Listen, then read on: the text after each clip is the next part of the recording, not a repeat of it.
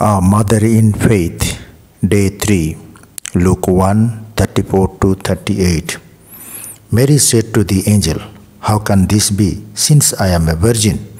The angel said to her, "The Holy Spirit will come upon you, and the power of the Most High will overshadow you. Therefore, the child to be born will be holy. He will be called Son of God.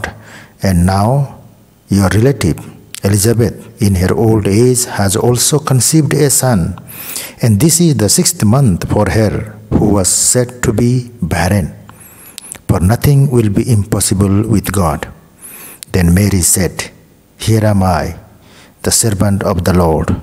Let it be with me according to your word."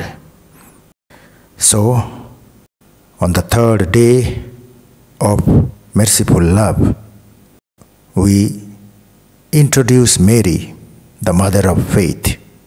He encourages us to contemplate Mary's leap of faith. When the angel proclaimed that she, a virgin, would conceive a child, and not any child, but the Messiah, the Son of God, she believed God's word, even when it seemed impossible. She hoped against hope, believing that, as the angel said, with God nothing will be impossible. What do you think? Come, Holy Spirit, fire of mercy, help me to believe that with God nothing will be impossible. Please also add a chaplet of rosary, or at least pray, "Jesus, I trust in you," on each bead of your rosary.